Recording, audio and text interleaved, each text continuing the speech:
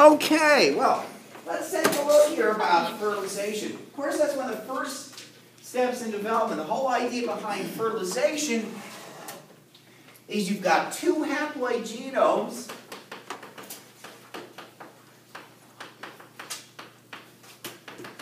from the sperm, of course, and from the egg. Those are the only and higher organisms.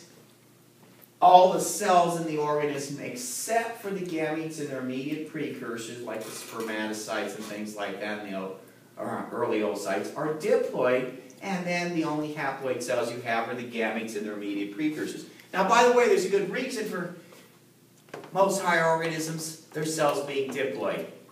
You got your chromosomes backed up. If you lose one gene, you have that backup copy on the other chromosome. It's just like a couple days ago, one of the hard drives in my computer at home gave up the ghost. I wake up in the morning and can't get anything from that hard drive. But fortunately, I had all the data on a second independent drive, so I didn't lose anything except the $100 it's going to cost to replace the drive. Okay, so at least I didn't lose any data. It was 600 gigabytes or so. That's a lot of data to lose. So at any rate, yeah, backing it up. So that way, if you're haploid and you lose a gene, you got no backup copy. So the only things that spend most of the time in the haploid state in eukaryotes are going to be things like protists. Most protists are haploid and then only become diploid when you have fertilization. Then they undergo immediate meiosis and go back to the haploid state. So we can look at algae and paramecium and that kind of stuff under a microscope. Those guys spend most of the time in the haploid state. But higher organisms, diploid, and the only haploid cells we have are going to be the gametes and the precursors. So we're going to take these two haploid genomes, merge them together. So that's one of the big functions. Back to the diploid state, containing alleles from both parents. And if you're lucky, the combination of the two parental alleles may make you more fit for that particular environment. Of course, they may make you less fit for that particular environment, but maybe your brother or sister is more fit, whatever the case is. Okay, the other thing you have, another reason for sex, aside from generating more genetic variation, the other thing is different receptors that are targets for parasites, viruses, and what have you. By playing around with these, you stay one step ahead of the parasites. That's a common theory about one of the major reasons for sex, is keeping ahead of parasites, whether they're eukaryotic or multicellular like worms and stuff like that, or whether they're bacteria, viruses, protists, what have you. So that's another kind of reason for sex. And the third reason, of course, is a lot of fun. Okay. All right. But the idea behind fertilization. First, you got to take those two haploid genomes together. Second, you want species specificity. You want to select that the gamete that you're going to merge with is from your own kind. It's from your own species. Now, that sounds a little bit weird for us, right? Most people, you can probably find exceptions on the internet if you look hard enough, but most people prefer to mate with members of their own species rather than members of other species. You might be able to find some of that kind of stuff on the internet, I don't know. But do not Google that.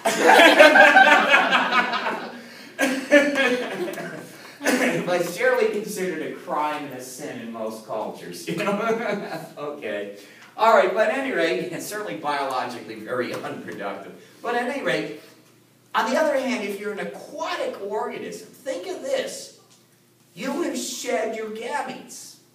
There could be a whole bunch of other species, eggs or sperm around in the same environment.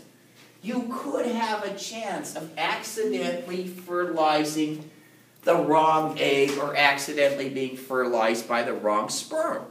And when that happens, of course, the results are genetic disaster. Most of the time, you're going to get very rapid developmental rest. If you're very close related species, you may get some kind of development, but rarely can even closer related species hybridize effectively. Think of mules, a horse and a donkey. They're very closely related equids, and yet the offspring are sterile. Dogs and wolves can hybridize fairly easily because dogs are basically domesticated African gray wolves. So yeah, they're genetically very, very similar. So they can actually hybridize successfully. I would not advise keeping dog-wolf hybrids as pets. Some people do, but they are potentially dangerous. So most times cross-species hybridization, even between closely related species, doesn't work out very well. Occasionally can happen, but it doesn't work. Of course, distantly related species, forget it. Often you also have differences in chromosome number. Boy, can that screw up things like cell division and things like that. So, if you're in an environment, especially where you may be facing gametes of multiple different species, you have to be specific. You have to select and make sure that only the right kind of sperm will fertilize the right kind of eggs. That's true with plants, too. We're approaching pollen season, especially for gymnosperms and grasses, which are wind pollinated. There's going to be pollen of all kinds. You don't want pine sperm landing on a grass flower and attempting to fertilize it. So once again, we have species selectivity. So that's another thing, species selectivity.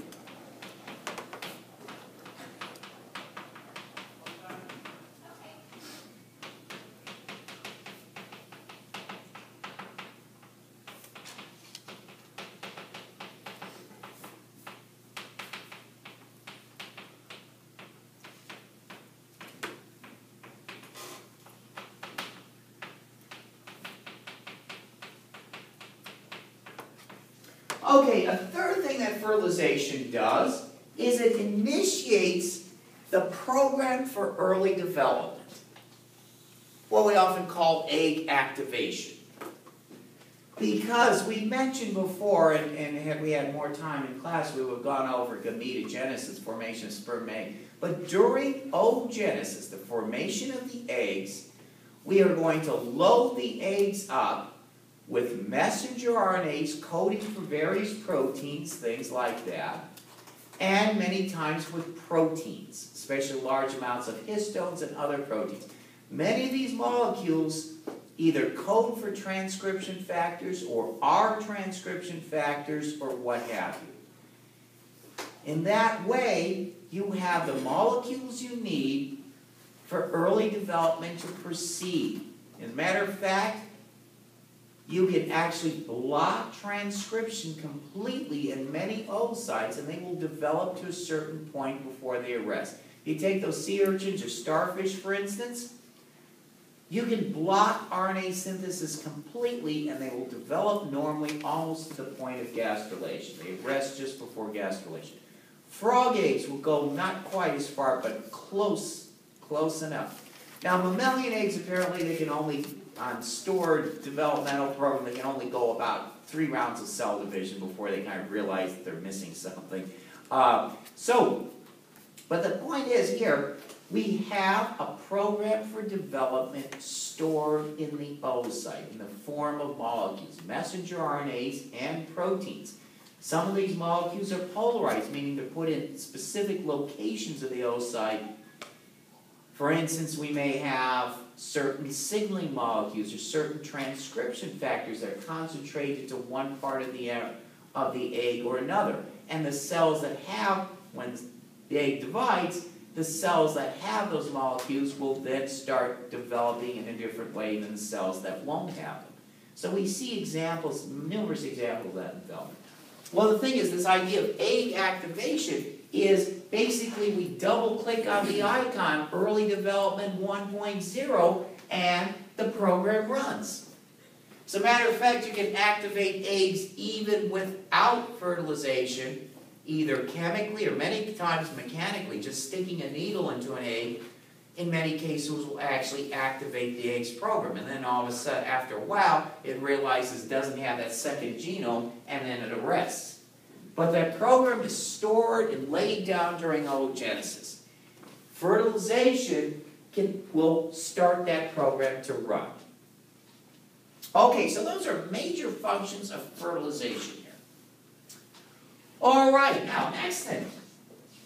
Fertilization, of course, requires interactions between the appropriate egg and the appropriate sperm. And in order to do these interactions, we need to have certain kinds of specialized structures in both the egg and the sperm cell that are going to play important roles in fertilization. So let's take a look at these things and see some of these structures. First, let's look at the egg, or more properly, the oocyte.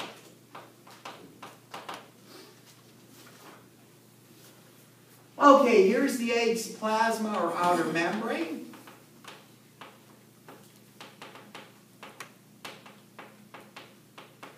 Now on the outside of the plasma membrane is a thin layer of proteins and polysaccharides and glycoproteins. This is what we call the vitellin or egg membrane. It's connected to the plasma membrane by receptor proteins that stretch from the plasma membrane and actually go into the vitellin membrane. Now mammals, by the way, that vitellin membrane, this is for all you medical types, is called the zona pellucida. It's the same thing.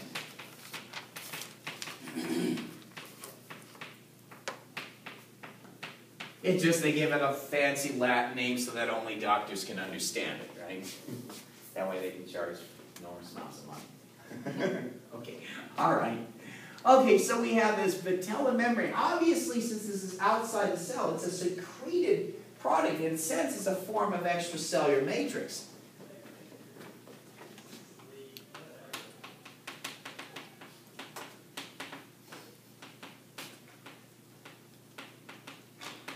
And then we have various receptors. The receptors, some of them will extend all the way into the vitellin membrane and even beyond. Many eggs, like our sea urchin eggs, especially a lot of aquatic eggs, have a polysaccharide-based jelly exterior. Now mammalian eggs, by the way, don't have that, but many eggs do. Our sea urchin eggs do. If you've ever looked at amphibian eggs, they have that. Fish eggs frequently have things like that. That jelly coat has a number of different functions depending on the type of egg. Here again, this is more secreted extracellular matrix type material. Now one thing with the jelly coat, in many cases, sea urchins being an example, they do have some receptors in there. Sometimes these membrane receptors extend all the way into the jelly coat. Other times there are separate receptors that are involved in fertilization. They're located, they're not necessarily proteins either, but are located in the jelly coat. The egg jelly also has other kinds of functions. If you've ever seen amphibians or in many fish, what they'll do is they'll use that because it's sticky and stuff like that to attach it to surfaces, like attach it to rocks, undersides of leaves and things like that. Yes? And this is what we did in lab where we Right, we changed that. remove Okay. the egg jelly, and the egg jelly happens to have some, I believe it's a lipid, that actually is going to trigger off the sperm's response. Okay, so yeah, we'll see more on that kind of stuff. Like, not all eggs have that, but the conderm eggs do. Okay, so like I said, the jelly attaches things to surface. The other thing, since it's larger, it makes it a little bit more difficult for predators to eat these things. Some of them presumably have toxic or distasteful substances in them to discourage predation. So, have you ever seen something like a clutch of salamander eggs? You know, the eggs are like a couple millimeters across, and the jelly is like this thick. So it means you're going to have to be a much larger predator to actually eat those things. Because, of course, just like us, a lot of animals like eating eggs. They're rich in nutrition, taste great, less filling, and stuff like that. So you want to protect. So the egg jellies, organisms that have jelly-coated eggs, that actually plays numerous important roles, especially protection from predators and things like that. Okay, so we have that. This is all extracellular matrix, and it's produced, made, and produced in the secretory pathway, and then exported out.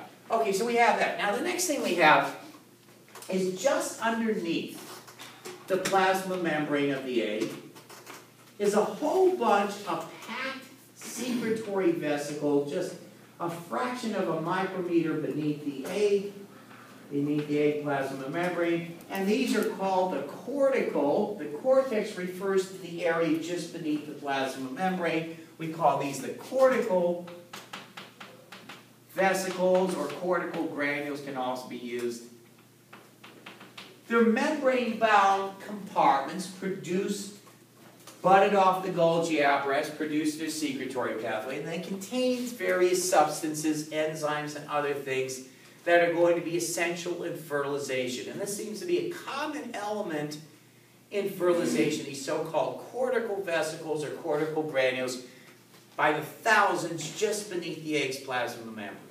So all of these are important equipment for fertilization to occur and for the egg to respond properly to sperm. Now once again, these receptors are going to be tied into signaling pathways, especially the phosphoinositide signaling pathway. That plays critical roles in fertilization. Okay, and we have numerous transport proteins, ion channels, and things like that in the membrane as well.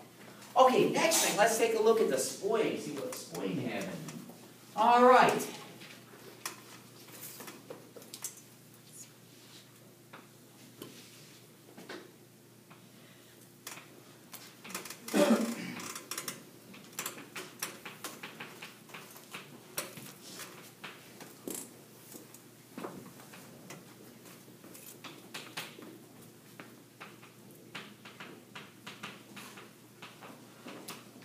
Dr. Sauterer, what is this called?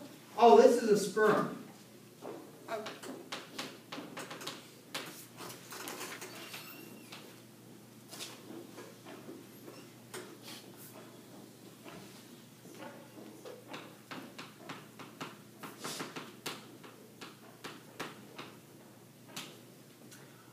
Okay.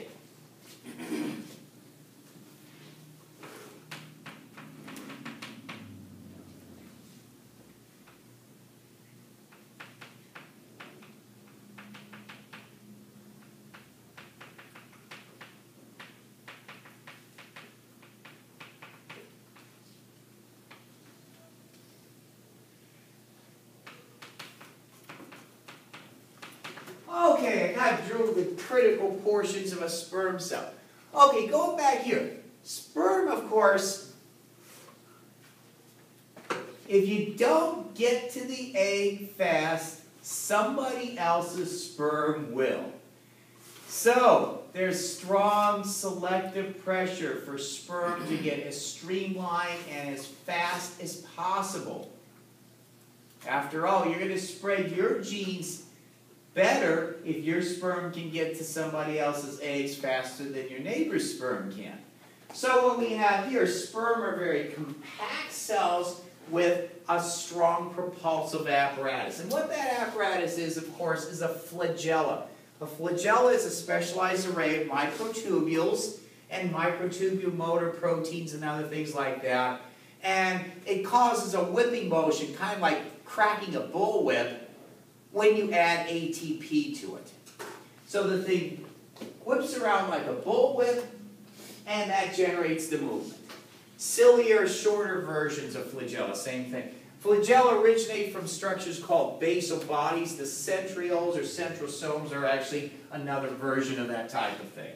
Okay, and then surrounding the base of flagella are going to be a whole bunch of mitochondria. So of course, mitochondria provide the ATP you need to power the flagella. And the flagella goes through ATP like a Humvee goes through gas. If you ever had one of those, you know what I'm talking about. Okay, so the idea, you want this guy to move fast.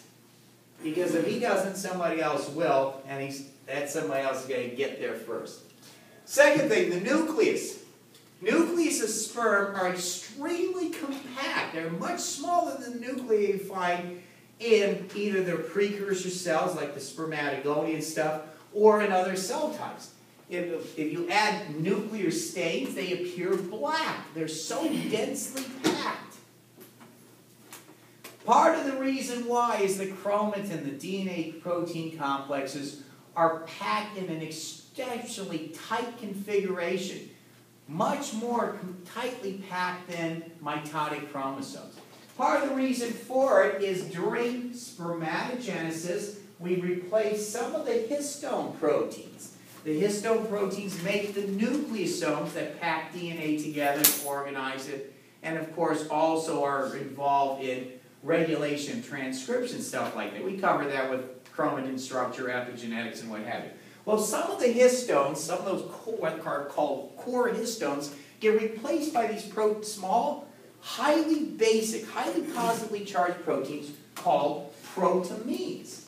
Protamines bind DNA even more tightly than histones do. So when you we make nucleosomes that have protamines in place of certain histones, it compacts the thing extremely tightly. Now this chromatin here is unavailable for transcription. You cannot transcribe chromatin in mature sperm. It's too tightly packed and nothing can get in. Okay, so transcriptionally these guys are toast. They're dead until you finally remove the protamines and put the normal histones back in. But the idea is you make the nucleus as compact as possible. Now, finally, at the head of the sperm, we have this secretory vesicle that's called the acrosome. The acrosome is critical for the events of fertilization. It's a giant secretory vesicle that's loaded up with various kinds of enzymes and are released just at the very beginnings of fertilization. And that is also made during spermatogenesis. Okay, now,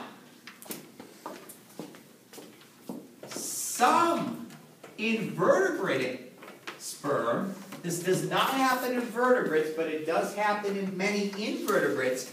Just behind the acrosome, between the nucleus and the acrosome, is a mass of the protein called actin.